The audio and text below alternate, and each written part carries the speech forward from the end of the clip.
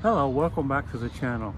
In this video, I'd like to talk to you about a couple of RV hacks that I'm going to show you. One concerns the steps in the event that they get stuck out somewhere and you urgently need to get back down the road. Maybe you pulled over, get fuel, and you couldn't get the steps back out, or you couldn't get them back in.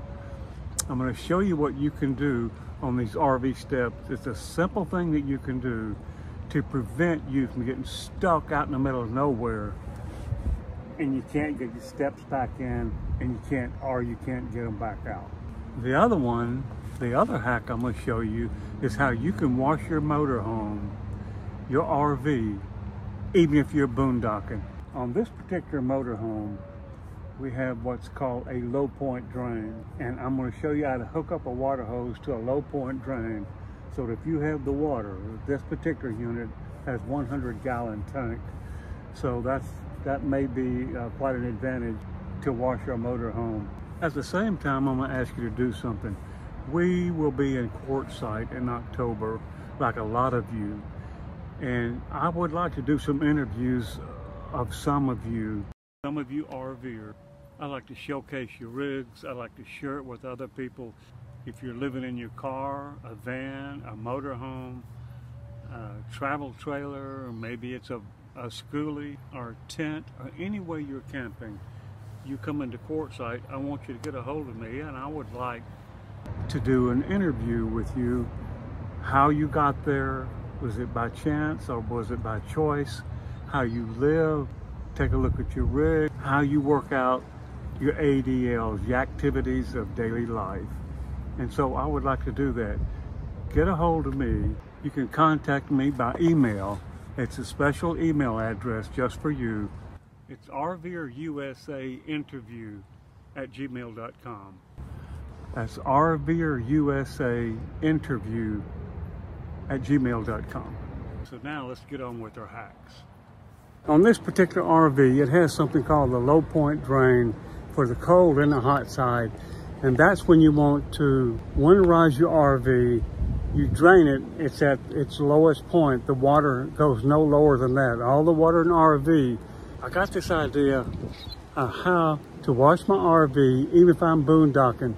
I'm going to look down here and we're going to see the low point drain cold, the low point drain hot. Well, we're only going to use this. I intend to connect this under here. So let's give it a try. Then we'll take this alligator clamp and put it on here and see if I can tighten this down.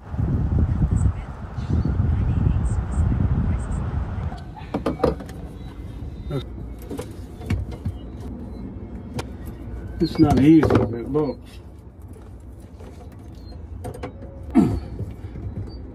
This is our isolator valve. I got the water pump on, you can see that right there. The water pump is on. Now this is 50 feet, and you can see how far that reaches. So will this actually work? Let's give it a try. Since I didn't turn the water pump off, and I've got 100 gallons of water in the tank, this should just keep running. Now it's not much, but it's enough.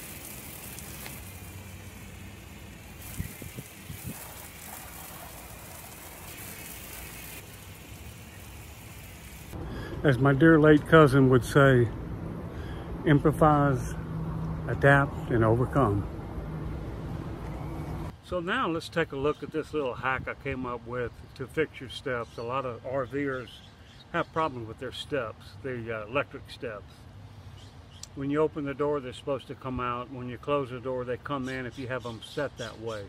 Sometimes they get stuck. Maybe it's a low battery, it could be a bad motor, it could be various reasons. But I'm going to show you what to do to get your steps in or out in the event that kind of thing happens to you. I'm not going to actually perform it, I'm just going to show you how it's done, because I learned a long time ago, don't fix something if it's not broken. So let's get on the steps.